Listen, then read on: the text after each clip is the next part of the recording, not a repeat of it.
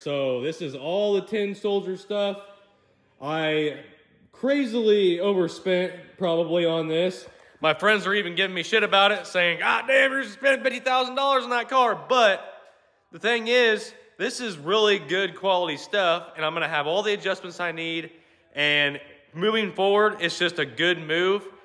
It is very expensive, and it's a lot of work, but this is what needs to be done to get where I want to go. So break it down, show you guys what this all is, and then I'll show you where all this stuff goes in the rear of the car. And then I'm gonna continue practicing welding. As you can see, I got a bunch of welding stuff over here because I want to see that some of those welds I did were pretty good, those not so much. But I think I was actually running out of gas there anyway. So here's the deal. I got the chassis brackets, the rear end brackets, the shock mounts, the bars, the anti-roll bar, and the conversion kit. So what I mean by the conversion kit, if you watch the video on Tin Soldier's website, these are the regular parallel 4-link brackets. They are exactly the same length. So with that, they say that you need a higher horsepower car, or even like a slick car would work really good with that. But obviously my car is not considered high horsepower in today's world. It's about 1,000 horsepower right now.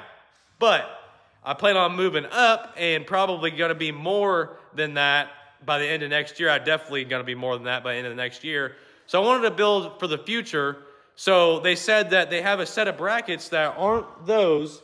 They're basically this, but the upper mounts, actually this is the upper mount, sorry, that it actually goes like this in the car. So that's the top, and then down there by the tape is the bottom.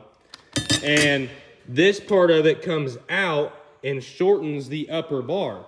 And what that accomplishes is it makes your rear end work a lot faster. It takes the hit faster, and it actually pushes your instant center further up in the car, I believe, and a lot longer. Correct me if I'm saying that wrong, but it makes it a lot longer. I know that for sure, which helps the lower horsepower cars plant the tire and separate the car and go down the track better. Hopefully I said all that right. But what they also say, though, is if with a higher horsepower car, you don't really need these conversion brackets because the horsepower gets you where you need to go. Well, with my car being that lower horsepower, I got these because they say not only what I just said, but also they're better on lower prep surfaces, which I'm not running like no prep surfaces, but a lot of the tracks that I go to, if you guys have watched the videos, they aren't like strictly radial prep tracks. Like a lot of the tracks like down south and shit, those guys are running on really, really good prep track for a radial tire. I don't have the luxury of that as much right now. Eventually I'm gonna have the luxury because I'm gonna start traveling around all these tracks, but for now I don't, and that's why these brackets are gonna help me a ton. So basically what they do is they mount like that.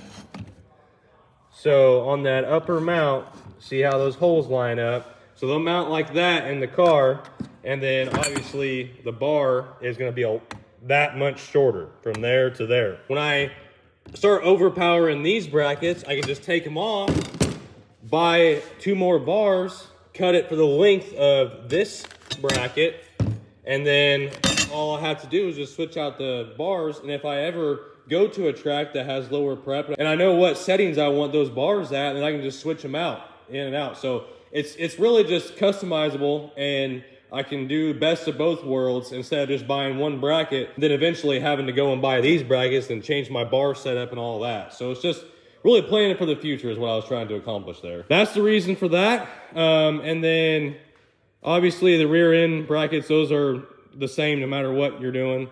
And then the anti-roll bar, that's gonna be an interesting mount. But let me raise the car up here, and I'll show you where all this stuff is gonna go, where I'm hoping it's gonna go, kind of mock up this with the length. And then yeah, I'll give you guys a better idea.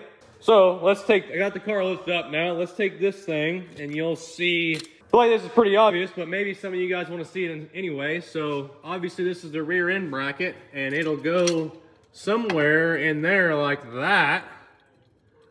And the only unfortunate part is either I cut the ends of my rear end off or I cut this bracket right there. and then piece it back together and weld it. I think I'm gonna cut the bracket. I don't really see any problem with that. You're gonna put a freaking C-seam weld all the way around that.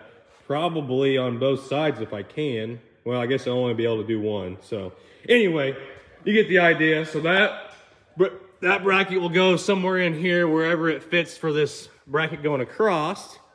And these brackets, along with that conversion bracket, will end up going somewhere in that vicinity, I imagine, because we're gonna weld a bar probably from here over to that frame rail, and then this is gonna mount to that. So obviously, unfortunately, this is gonna have to come out. So I'll have to do a little cutting. And then we'll get those bars set in there and the brackets all welded on. And then also have to relocate my shock mount up higher. So there's gonna be a little hole cut in there. A whole mess of stuff is gonna have to get fabricated up. But that's what I'm practicing this welding for. So I can do all that and it won't look like shit. Another thing I wanna look at is, this is 18 to 20 inches between the front bracket to the housing bracket. This bar from hole to hole will have to be that length. All right, so that one is quite a bit longer. So 18 to 20 inches is about like right there, and there's the end. So we're gonna have to cut those down, which is good. I think that bar, there we go. That bar itself is 18 inches. So let's go put that up to see where that falls.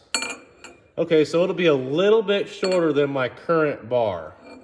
It'll be about like right in there. So right on the front of that bracket, that existing bracket, will be, well, a little shorter than that even actually, just barely. About a 1/4 inch shorter than that bracket. So that bracket will sit right here. That ain't too bad. And the upper bar will be quite a bit shorter, kind of like that. So I imagine the bars will probably end up being like right in here. What I just noticed is that housing comes out all the way to here, and obviously you can't weld those brackets to that housing, so it'd have to be all the way out here. So that might make it a little interesting with this frame rail.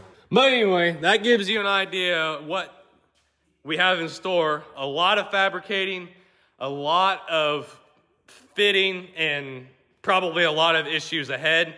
But I just wanted to update you guys with all the stuff I got and what we're moving forward with. I've got like a new series in mind to do this winter, just to keep not only the work I'm gonna do on this car, make videos of all that, but also a side series that I'm gonna call a series of stupidity. It's gonna be some stupid stuff, but hopefully in a twist of learning things. And if you guys watched the short that I posted a couple days ago with those balloons, that's gonna be part of it. But I'm gonna keep it running for now to do a couple videos. And then after this weekend, then I'm gonna start tearing that thing apart.